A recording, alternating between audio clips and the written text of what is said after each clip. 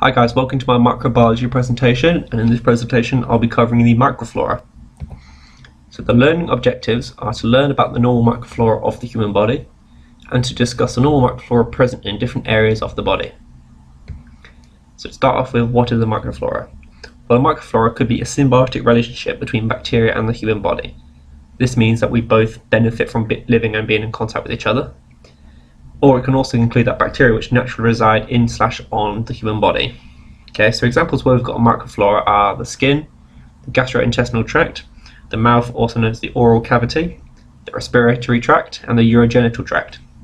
Just a little fact, there are actually more bacteria cells in/on our body than there are actual human cells.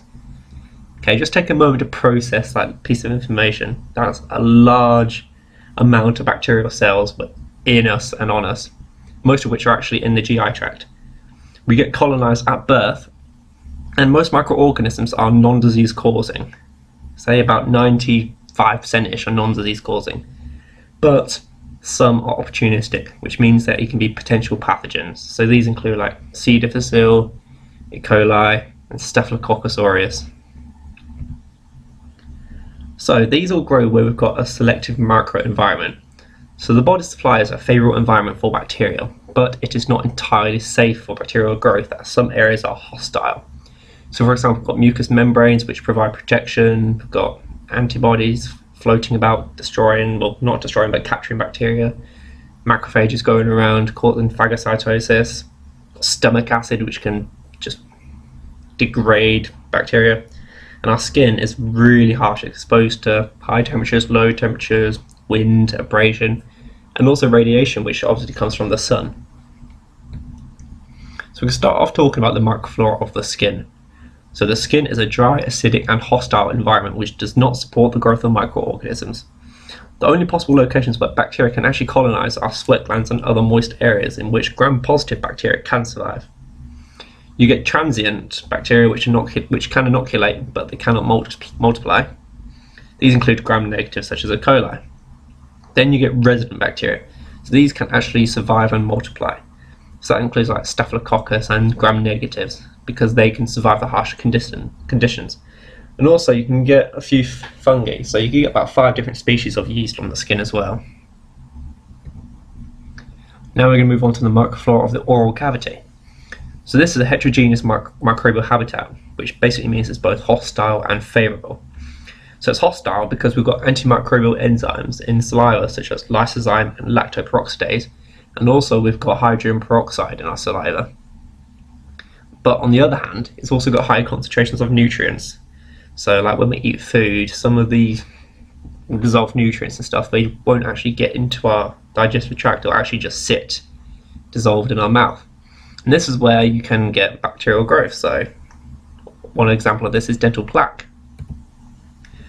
So this here is a picture of dental plaque combined with decalcification of the teeth. So bacteria can colonize the tooth surfaces by attaching to acidic glycoproteins which get deposited there by saliva.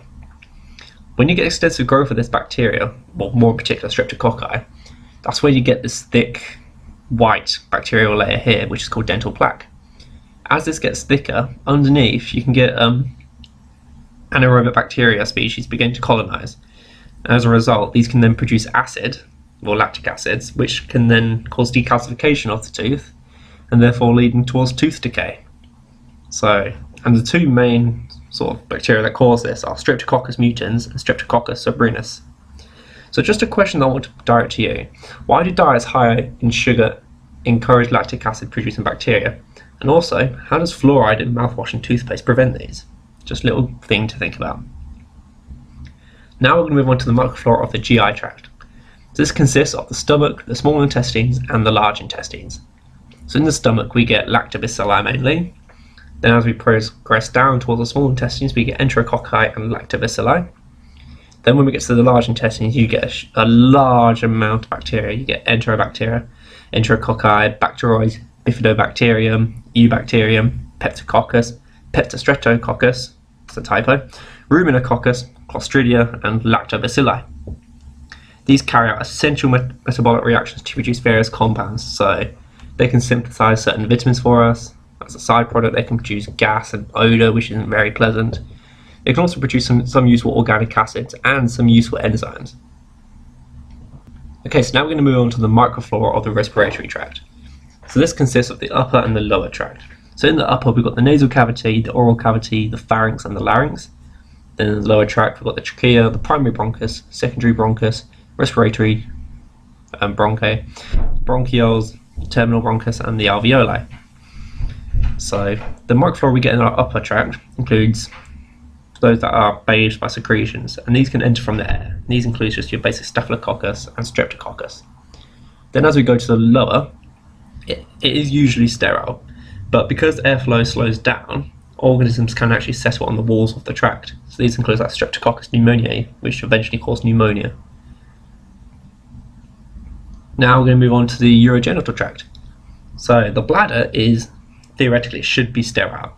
However, if there are any changes in pH, this can cause opportunistic bacteria to become pathogenic. So for example, E. coli and Proteus mirabilis. And these two bacteria are the primary cause of urinary tract infections in women. So just an emerging thing that's recently started to occur. E. coli, which is one of the primary causes of urinary tract infections, is actually becoming resistant to antibiotics. And as a result, those who are actually suffering with urinary tract infections, they're no longer able to receive antibiotics because they're just not working anymore. And finally, we're just going to talk about the microflora of the vagina. So it is weakly acidic, and it also contains high amounts of glycogen, which cause Lactobacillus acidophilus to ferment the glycogen and produce lactic acid, and this forms a protective environment. And having this weak acidic environment actually can cause some bacteria to die and denature or whatnot. Other organisms that you can find around there, it also includes yeast, some streptococci and E. coli.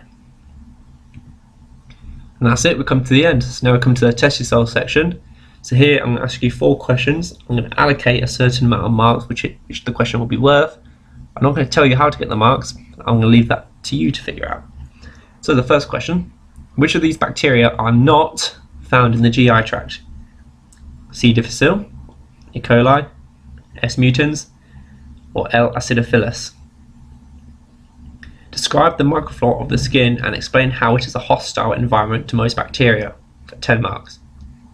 And again for 10 marks, describe and explain how the oral cavity is both hostile and favourable to the growth of bacteria, and explain how tooth decay forms as a result of bacterial colonisation.